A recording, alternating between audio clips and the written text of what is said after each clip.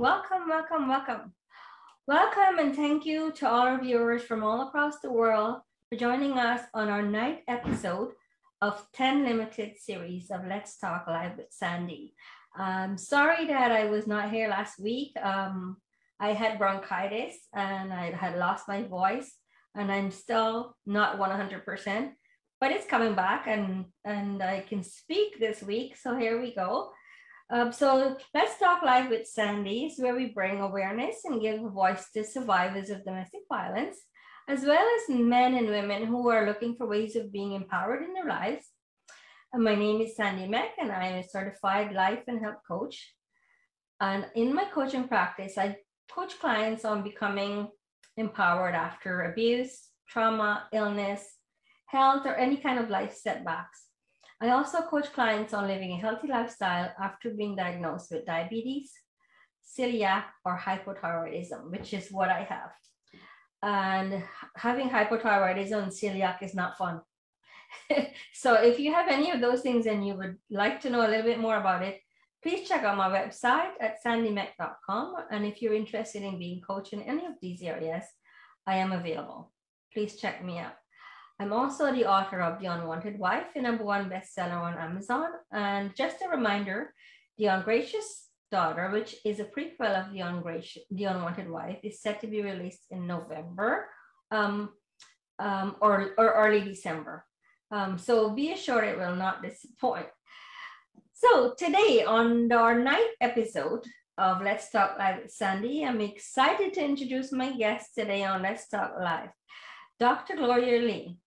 I call her Gloria, who I met when I was writing my first book. We were writing our first books together through our publisher, the Ultimate 48-Hour Publisher. So Dr. Lee is a psychologist. Welcome, Gloria, and let me do the official introduction before we go into things. Okay. Dr. Gloria Lee is a psychologist, clinical director of Brentwood Counseling Center in Vancouver, in Canada, Amazon best-selling and award-winning author, professor in counseling, psychology, a clinical supervisor, and trainer for therapists and graduate students. She's a sought-after speaker, consultant, and advocate for social justice and mental health. For almost 25 years, Dr. Lee has been an authority on relationships and personal development. She also worked with thousands of individuals, couples and families and organizations improving their relationship and mental health. Dr. Lee is passionate about all things relationship and believes that healthy relationship contributes to healthy people in mind, body, and spirit, and healthy societies. Check her out at drlee.com, on Facebook at Dr. Lee, and Instagram, Dr. Gloria Lee. So thank you for being here with us, Gloria. I'm just honored to have you here. And thank you so much for joining us. Oh, thank you for having me. Anything else you would like to add? No, that was lovely. Thank you so much. Thanks for having me. It's so lovely to see you again. I know, right? Definitely. We haven't seen each other in a while. I was just complimenting that your hair had grown so long after we hadn't seen each other for months. Right. I think I haven't cut it since the last time I saw you. So, well, you look great as always. Thank you. You too. So, would you like me to get into the questions? Sure, that would be great. Well, one of the first things that a lot of people ask in regards to counseling, and I actually wanted to talk about your book a little bit because I love the title of the book. It's called The Kick-Ass Couple. You know, the Kick-Ass Couple's Secret to Greater Closeness and Connection. Yeah, 7 ways to transform your relationship. Yes. Amazing. I love the word kick-ass. It just gets your attention right away. Well, thank you. So tell me, what are the biggest mistakes that couples make when trying to resolve conflicts? Yeah, there's many, but let me sum up the main ones. And for the listeners today, I really want you to think about yourself as I'm saying these and think about which ones apply to you. Okay, so I'll go through each one and then we could go more in detail of why these things are mistakes. So the first one is focusing on the content of your argument. So focusing on whatever you're arguing about instead of why you're arguing. That's the first thing. The second thing is focusing on who's right or who's wrong. Because when we do that, it implies that there's a winner and a loser. And so that's never the right thing to focus on if you want to work together as a team. The third thing is focusing on your partner's bad behavior. And when we do that, we don't give our partner a chance to be good, or because we just keep focusing on the bad. And so that's another one. And the next one is focusing on trying to change your partner's bad behavior instead of kind of looking at our own stuff. And again, similar to that is we try to fix the problem. The number one thing when I see clients, they come in and they always tell me, fix our problem. So that's another mistake. And the last one I could really think of is when couples think that their past history has nothing to do with the present situation. So past history, including our childhood upbringing, maybe some past relationships that we may have had, that we discount the influence that may have in our present situation of why we argue. So those are some of the biggest mistakes. Definitely, I can see a lot of people trying to fix the problem. I mean, like Yeah. fix the partner. I mean, in the past, I've tried to do that too. It's a I'm sure common we all thing. have. It's so I'm sure common. we all have. Yeah. Yeah. Mm-hmm. So I what could go are, into, yeah. Mm-hmm. go ahead. No, Go ahead. I was just thinking that if you want me to expand a little bit on why these things that people focus on make conflicts a little worse. Yes, definitely. Yeah. Okay, sure. Okay, you're probably just about to ask me the same thing too, so sorry about It's that. okay. Okay. So for the first one, I said that when you focus on the content, what that does is it only helps you to focus on the current situation at hand and not the underlying issues that is driving the fight. So every time we fight, it's probably, this time is about the garbage, next time is about the dishes, the next time is about the kids.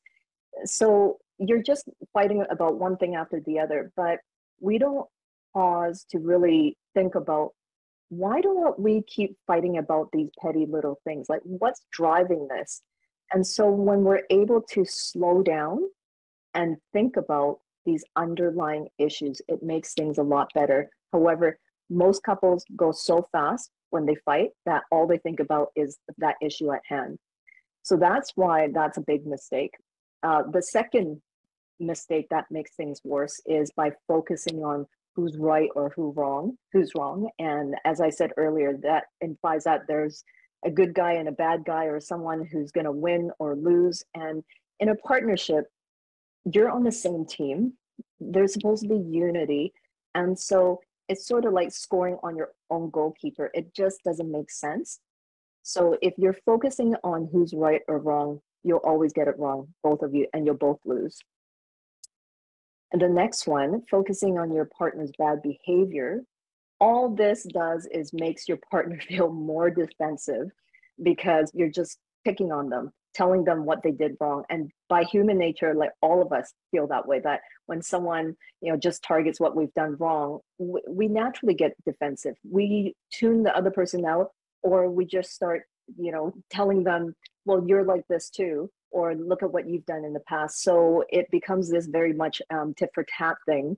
And not only that, but when you only focus on your partner's bad behavior of why they made you mad, it makes you look like the victim, which means I didn't do anything wrong and it's just you that did something bad. And so that is a very unfair evaluation of the situation as well, because as we all know, it takes two to tango, and our behavior oftentimes it drives our partner's behavior as well. And when we're not self-aware, then it'll always look like that they're bad and we're right, or we're not, we're right and they're wrong. It also encourages a negative mindset about your partner. So If we're always looking for the bad, we can find it. Mm-hmm. Even if your partner's like 90% good, but if you just hyper focus on, oh, I bet you he's gonna do this again, or she's always like this, then you're looking for that. And Yeah, whatever and you then you look get that for, mindset. Yeah. oh, Yeah. totally. And then you'll find it, right? And so that's the part about the dangerous part about always looking for your partner's bad behavior. And then again, the next one is focusing on the problem. Why that doesn't help is it never helps you to understand what's driving your fights or why you're always fighting in circles. Why are you always fighting about the dishes? Because trust me, it's never really about the dishes in and of itself. Most of the time, it's about something a little deeper. And I could get more into that later. But again, so when you fix the surface issue, you'll never get to understand the deeper root problems. So And the these are last one, mistakes yeah, that makes things worse, right? pardon me? These are the mistakes that makes things worse. If we Yeah, just these are we're focusing on um the situation itself, like what made us fight in the first place, focusing on um the bad behaviors. the bad behaviors, who's right and wrong, who on the content itself, and try to fix the problem. Like, oh, next time I'll just do the dishes then, or something like that, just a quick fix. But the Yeah. most important mistake that I think couples make, which most people don't think about, is how your past influences your present situation. Most people that I've worked with, they'll tell me that, that was the past and this is the present, and it has nothing to do with it. Yeah. And when we don't understand, we get triggered when we argue. This is why we argue in the first place. And when we get triggered, triggers are basically unresolved childhood wounds and baggage that comes into a present situation that we're not aware of. Because what may trigger you, it might not trigger me, and vice versa. And so it's really important for us to understand, why am I triggered by, I don't know, dirty dishes, whereas my partner doesn't care about that? Yeah. What does it mean? And what kind of feelings does it actually trigger in me? And therefore, how does it make me want to react to the situation when there's dirty dishes? So that actually drives all the arguments, I believe. So what are solutions to like not focus on those things? Yeah, that's a great question. I would say the most important thing, I mean, in a nutshell, focus on the opposite. Okay, so what I mean by this is, instead of focusing on your partner, what they've done wrong, how they could do better, how they could fix the situation to make you happier, focus on yourself in the situation. Notice that when we argue, we go really, really fast. Like, we can be having a nice conversation, and then all of a sudden, it escalates really quickly, and then we're mad. And we think to ourselves, like, okay, within 30 seconds, we're mad at each other. What happened here? And what happens is that we get triggered, we feel angry, and then we react right away. And that's how arguments escalate really, really quickly.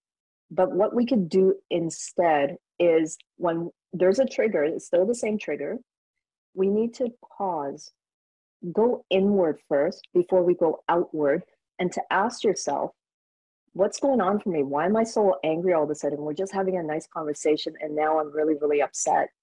And figure it out that, okay, oh, it's because my partner did this again after I told him or her 5 times that I don't like this. And really, it makes me feel unheard, unlistened to, and misunderstood, or not validated.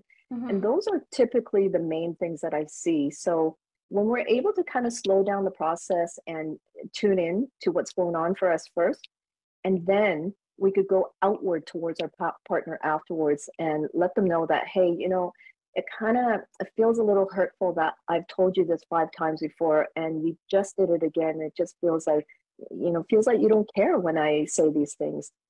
You see, when I say that, it comes across a lot softer than, you always do this and you never listen to me. And Yeah. Yeah. it's very different, right? So you can hear the difference between a reaction and a response to the same trigger, to the same situation, but you would elicit a very different response, because you're not reacting out of the situation out of anger, but you're probably still responding, but responding beneath the anger to really tell yourself or tell your partner what's going on. Like maybe it's about the hurt, about fear, sadness, feeling alone, the more vulnerable emotions that we typically don't want to talk about. And that's why the anger is sort of like a bodyguard. It shows up to protect us so that, Mhm. you know, we won't get hurt again. But if both people are doing that, well, guess what happens? Yeah. Right? Yeah. It's like our two younger selves having this sparring match because they're both angry, trying to protect ourselves instead of really slowing down and knowing that, hey, wait, we're partners here. We love each other. We live Yeah. with each other. We want Yeah. the best for each other. This is not how we want to behave. And oftentimes couples would tell me that, how come I act this way with my partner and nobody else but my partner? Like, you know, they bring out the worst of me, right? And it's true.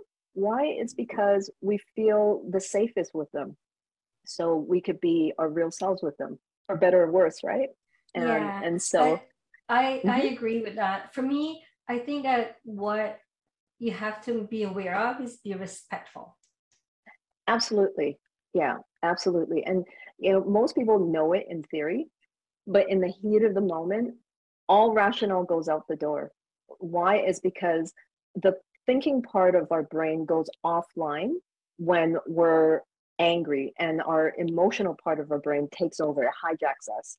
And so by pausing first and then going inward, as I said, and to Mhm. evaluate what's going on for me, and then go outward and respond to your partner. You're creating this buffer for yourself so that you're not just reacting in the heat of the moment and typically with anger, but you're able to keep it a conversation instead. Mhm. Yeah. I mean, I have a friend who it's about the dishes, and she'll come home and the dishes will be in the sink, and this is not only her spouse but her kids as well. And she would always be fighting about the dishes in the sink, or if the kitchen not cleaned up afterwards. And then one day she said to herself, why am I fighting with them? Maybe they don't care if the dishes are in the sink. Maybe it's just me that care about the dishes. So Yeah. I'm just gonna do the dishes and shut up, and it's gonna cause a lot less issues. And she's been focusing on that, and she's fine. Yeah, and No you know, I think arguments. you bring up a really good example, and not many people come to that conclusion of, oh, I'll just do it myself, or they do it in a very passive aggressive way, where it's Yeah, like, fine, I don't need you, and you know, yeah, screw you type of thing, right? yeah. But I think it's again, it's not about the dishes. It's mostly about, and it could be any chore. But the thing that couples fight the most about are the daily mundane routine things, right? And so it's never about that. It's typically about care. Do you really care for me? Am I important enough to you that you, when I tell you that I want you to do the dishes, that you will do it not because of the dishes? It's not about the content, remember, but it's really that you're looking out for me. You know, this is what I need or what makes me feel good. And that makes me feel loved and safe with you. But when you continually leave the dishes in the sink for me, it implies the opposite, that you really don't care. And I'm all alone in this. And so I got to take care of myself. And that's where passive aggressiveness comes in. Mm-hmm. Mm-hmm. Yeah. So get finding solutions to the situation is probably easier as well, right? Yes, for sure. And so I often tell couples, don't jump to solutions right away. That, okay, it's about the dishes. Then, you know, you do it Monday, Wednesday, Friday. I'll do it Tuesday, Thursday, Saturday, and we'll eat it on Sunday. Yes, sure, that's a quick fix. Okay, that for that particular situation. But Mm-hmm. I bet you next week you're going to fight about the laundry, and then the groceries, and then cleaning the toilet, and so on and so forth. Why? It's not about that thing in and of itself, but it's really about what I said, going beneath and understanding. I mean, it might seem like a very silly thing when we talk about dishes, but when we go deeper, and it's about learning to love me and showing care, that when I ask you to do this, you're looking out for me. That means I'm important to you. And how that has so much to do with our past, for most couples I work with, they'll talk about how growing up, they never felt like their parents really took care of them. They were on their own. And, when they asked for their needs, their parents will say, grow up, or, I don't know, suck it up, or listen to your parents and respect me. And so they feel so invalidated and misunderstood, or not listened to, not seen, not heard. And so it comes out again as a trigger now. And that's why when you don't do the dishes, I'm going to have this big reaction. And the partner's usually like, what the hell? Like, why are you having, right? Like, it's just the bloody dishes. Who cares? But really, it's not about the dishes at all. It's about you're doing to me exactly what my parents did, which is to neglect my needs. But we don't ever say that, first of all. And we don't even understand it to that level. But as I mentioned, every single trigger that we have is an indication of unresolved childhood wounds showing up in your present marriage, right? Absolutely. Okay, and those who are, I mean, I know that coming from, like coming from a parents who were very strict, who were focusing on how we should do things instead of focusing on who we are, right? Yes, and absolutely. It's a tradition thing, and absolutely, you're absolutely right. And we in coaching we call it the why. We need the why. So find absolutely. out the why we need. You're absolutely right. And just taking the same example again, if let's say I'm that partner that says, that means you don't love me or you don't care about me because I have to tell you 5 times to do the dishes, and then the only time you listen to me is if I yell it to you, right? And the other partner, typically, it brings out their own triggers as well, that usually they feel like they're not good enough, that whatever I do, you still find fault somehow and criticize me. And if it's not about the dishes, then it's about the laundry or about the kids or something like that. And so it goes back to their own childhood wounds, where they might have had a very critical parent that always said, hey, look at your report card here. You got all A's but 1 B. What's up with the B? And they'll hyper focus on the negative. And so we become ultra sensitive to the negative as well, that becomes our trigger. And so, for a typical person, it might be not a big deal. It's like, you're asking me to do the dishes, not a big deal. Or you told me 5 times and now you're upset. Okay, I take that and I own it and I'm sorry. And, I won't do this again. But for someone who has that kind of history, which is a lot of us, by the way, like 75% of the population have this kind of history. So that applies to most of us. And if you think you don't have that kind of history, you're most likely married to someone who does. Exactly. So you think about, like, our arguments are usually, what they're about is our triggers coming out from our childhood stuff, and we're just kind of firing away at each other, projecting it onto each other, and hoping for the other person to love us the way that we really need to be loved, that we weren't loved growing up. So really, that's the deeper issue that I really want people to think about. What's the parallel between how we argue now and what I was missing in my childhood, so that there's no, because when we can do that, then we can ask for what we need. That, this really hurts a lot. I know it's just about the dishes and it feels really silly, but I was never listened to growing up. And I feel like you're doing the same thing now when I ask you 5 times to do the dishes, right? That will come across a lot more because your partner loves you, and they would feel compassion when you say to them that, hey, there's this parallel and I don't want you to hurt me the same way I've been hurt. That comes across so much softer than, you never do the dishes and I have to, the only time you listen to me is if I yell at you. That, I mean, who wants to do it then, right? Okay. Exactly. And this is how we create the same circular loop.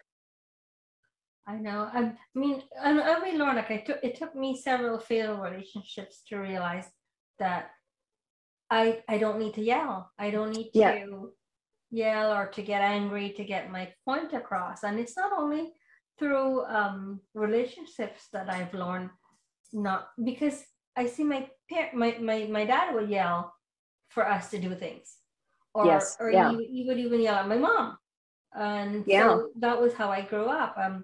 Always having to, like, that's how we grew up, thinking that we need to raise our voices so that we can have that authority. Right. And So I did I it think with you my bring up kids. that is such a good point that you brought up, because we typically replicate what was done to us, modeled to us, or taught to us, because Mm-hmm. that's our template. We don't know any other way, right? And it was kind of the acceptable way of doing it in our family, of doing communication and arguments, or because we're so repulsed by how we felt growing up that we vow to ourselves, I'm never going to be like that. And so we swing the opposite extreme. It's Opposite. still a reaction, but we swing the opposite way, thinking, I'm never going to yell. So what happens? We become super passive aggressive instead, that we never say to the partner, what we want, right? But it's like we hint that, oh, I hope you could do this. And, I'm so tired, I'm so busy or something. And they don't get the hint. Then you feel upset. And then you give them the silent treatment instead. That's no better, And right? that's not good either, right? No, it's not. It's not. It's still a reaction, right? So this is why we need to understand what's driving our reaction, our behaviors. And once we figure that out, and it's always about self-reflection. It's never about, well, it's because my partner did this or didn't do that. Yes, but that's just the trigger, the symptom of what's already going on inside for you. So Mm-hmm. that it's such a powerful thing. And I often say to my clients, doing counseling or couples counseling, that I'm doing individual counseling with two people in the room that sitting together that Yeah. happens to be married, and that's it. Yeah, I know. And for me, I've learned, like I said, over the years that I can't be passive either because that didn't get me anywhere. I Mhm. communicate a lot. I do a lot of communication with my husband, and Yeah, if I have anything that I need to speak about, and even not only with my husband, people know me for the same fact that if I have something that I need to talk yeah, about, I gotta talk about it. So I find the time to communicate about it. yeah, And and I'm that's not a perfect like in any way, but I try not to get into like raising my voice or arguing. um i yeah. i've, I've learned a lot, believe me. So Oh, tell me, what absolutely. should couples be focusing on instead? Yeah, what they should be focusing on, as I said, is themselves, right? To focus on what are some of my leftover stuff from childhood that I'm still working through. And you might not know, but you will know because those are things that triggers you in your partnership. Okay, 100%. And if that doesn't trigger you in partnership, it'll trigger you in all other relationships as well, like maybe with your kids, with your friends, with your colleagues, with your boss, but it will show up these same triggers over and over again. So think about your triggers, okay? And once you think about your triggers, it's really hard to change because now you know about it, but what do you do about it? And like how you said, um, it's really about healing yourself and being kind and compassionate to yourself, that I used to be either aggressive or passive, and that didn't do me any good. But now I have to learn to be brave. And part of being brave is self healing, saying, I have a right to speak my truth, to tell my partner what I need and what I want, and to really trust that my partner has my best interests at heart. They're not out to get me. And so this is really the self growth. And I believe that no pain is ever wasted. And if you're able to take our pain and to transform it into courage by asking for what we need in the current moment, you can really, really undo a lot of the harm that was done to you. Absolutely. And like going back to like our childhood, like our inner child, I would say, and then Mm-hmm. focusing on being greater, like greater than our inner child was, like go back and reinvent that wheel kind of thing, so that we don't we don't lead by example kind of thing. So that like for me, I always, like I said, my dad had that authority figure where he would always raise his voice, and that was my inner child thinking that I needed to raise my voice to get my point across to my kids, or to get my point across Mm. to my spouse. And that's not, that doesn't work. I remember one time, I was yelling at my son because we had made a deal that he's not able to DJ unless he has like straight A's in class, and he's like right on the honor roll and all that. And on his first year of grade 9, his grades had dropped. Mm-hmm. and I started yelling at him when I saw his report card. And Mm, I remember exactly where I was. I was at the bottom of the stairs, and he's mm, on top of the stairs, and I'm yelling at the bottom, looking up at him, and he looks down at me. He goes, "Why are you yelling? I mm, know I messed up. I know I have to mm, fix it. mm, But if you yell, mm-hmm. it doesn't make a difference. I know. We can No, talk about it. You don't have to yell." no, it doesn't make a difference. And in fact, it makes the situation worse. And I often say, think about how you felt growing up when you were yelled at. And this is Yeah. exactly how your child feels now, or your partner, right? And so that's why it's so important for us to slow down and just think, like, what's going on here? Why am I yelling in the first place? And where did I get that from? And why do I feel the need to yell? Most yellers, by the way, yell because they were yelled at. And Yes. this is not only what they learned, but when you're yelled at, remember, you're the recipient of it, and that means you never feel understood or heard, right? So you learn to yell again to feel like someone can hear you. And we perpetuate the same thing. So, our children then become either yellers or withdrawers because they're Mm-hmm. either scared or they'll learn to do the same thing again. So Yeah. it doesn't do anything helpful. Yeah. And at that point, I realized, what the heck am I doing? I'm doing the same thing that Yeah, my dad did to me, yeah, or to yeah, us. And, right, like, if right. so, I pulled back right away, and I looked at him and go, "Oh my God, I just learned something today. I didn't need Yeah. to yell at you." No, no, and I think that's really self-awareness right there, because you took that moment to take a step back and say, why was I doing that? I don't need to do it that way. There's a Yeah. better way, Yeah. right? And Yeah. and I think that there's compassion for your son, that you see the effects on him, but you also see the effects on yourself, that you're like, I don't, that's not the kind of mom I want to be, right? Exactly. Right? It doesn't make me feel good that my children hate me because I yell at them all the time, right? Mm-hmm. So Exactly. yeah. And so, I took a step back and realized that that's not the way things should be. And I Yeah. actually focus on that going forward, not only with my kids, but in my relationship as well. Yeah. That I wanted to make myself a better person. Absolutely. And I think, again, you were able to slow down and have that commitment to yourself, that I want to do better for myself and for my kids. Mm-hmm. Now, most people, when they're reactive, they react out of shame, that, my kid's mad at me because I just yelled. Then instead of focusing on my shame, Mm-hmm. that, Mm-hmm. my son just told me that I don't like it, or they're Yeah. crying or something like that, or they yell back, I will just react and put them in their place and say something like, you listen to me because I'm your mother, or, that's disrespectful, or whatever it might be. That's actually our pain and our shame speaking for us, the Mm-hmm. reaction, instead of saying, wait a minute, you're absolutely right. I felt the same way when I was yelled at as a kid. Right. Yeah. There's a lot to learn about being a kick-ass couple, obviously. And one of the things that I have learned is, do not shame anyone, do not make anybody feel guilty, do not make anybody feel obligated, you know. So those are the things that, for me, this is my third marriage, so I've learned a lot Mm, in yeah.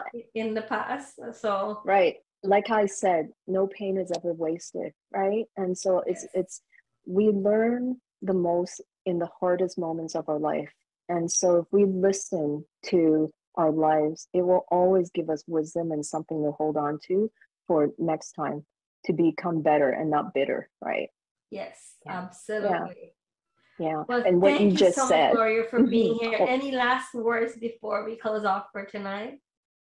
I would say, well, thank you first of all for this opportunity. I love talking to you, and I could I know. probably gab for another half hour. I know. I also want to say, even though we're focusing so much on our relationship with our partner or with our family members, it really begins with our relationship with ourselves. So even as you said, Sandy, that to respect the other person and not react out of shame or guilt or obligation, it's really for ourselves as well, to not shame ourselves, not guilt ourselves, not do things out of obligation, but really be our authentic self and be the best version of ourselves, so that when we take care of ourselves in that way, then we are better for everyone around us. So yeah, so thank you for that. That's Yeah. that's so great. So for this week, I would say to the viewers, focus on yourself, focus on self-care. And thank you for, being with us here tonight. We will be back. We will go back through the Facebook comments and answer anything. Would you like to maybe share where people can reach to you and, talk about your book a little bit so that they can, get a copy of your book as well? Sure, yes. So you can get my book on Amazon. It's called The Kick-Ass Couple, 7 Secrets to Transforming Your Relationship. My website is drglorialee.com. All that information is on there, as well as my Facebook and Instagram handles. I also want to offer all of our listeners today a free gift. I have it's called the Kick-Ass Couple Secret to Greater Closeness and Connection in 10 minutes. And if you go onto my website, you can sign up for it and it'll be sent to your mailbox right away. So that's awesome. So yeah. Can I put the link at the bottom? You had sent me a link, right? Can I put that link at the bottom of the comments so that people can get a copy of? That's great, Gloria. Thank you so much. You're very welcome. Thank you. Well, have a great week ahead, and I will call you back so that we can talk about some other things. Have a great weekend, a great week ahead, and thank you so much for joining us, everyone.